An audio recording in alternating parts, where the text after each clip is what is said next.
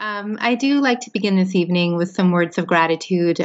Gratitude, obviously, for the present company, and gratitude for all of my elected representative colleagues across all levels of government for their commitment to safeguarding Canadians from COVID-19, and gratitude for the beacon of light and hope on the horizon that is a vaccine.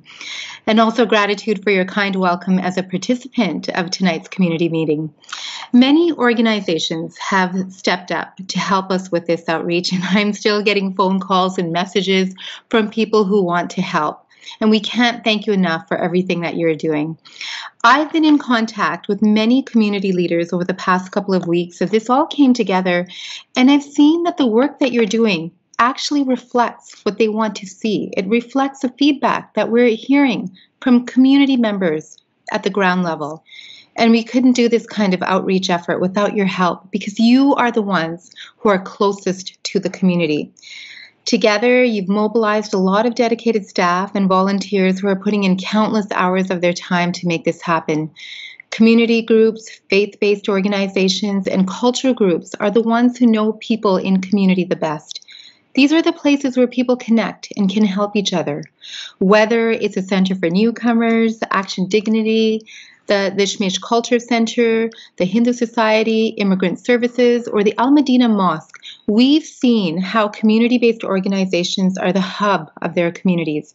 And of course, we rely on these connections in the community to help us provide the right resources in the right ways to make sure people get information and access to services. Simply being able to provide information in more languages, such a simple thing, and reach out to more people in different neighborhoods will help raise awareness and let people know that there is help. The understanding and knowledge you bring to the table is what will help us reduce the spread of COVID-19 in our community and across the province. I also want to say, and we all know this, that COVID doesn't discriminate. Its presence is felt in every community across the province, but the impact it has in certain neighborhoods is clearly more prevalent. That's very clear in Northeast Calgary, where many of the people who have been exposed to the virus are frontline workers who don't have the option of working from home. Their public-facing jobs mean their risks for contracting the virus are amplified. Many families live in multi-generational homes as well, just as I do, and there can be very real challenges in isolating effectively. As you know, I've been very clear in my communications on this situation that we have to be careful not to stigmatize people or communities while recognizing that we need to do better, to do more, to ensure that the public health measures are communicated in a way that resonate, in a way that penetrate into communities that experience very real barriers. We've been able to reach out to people who may have been reluctant to ask for help and let them know that there's no shame in a positive COVID test. And thanks to all of you, we have an extensive network of groups who are working to reach out all over the city.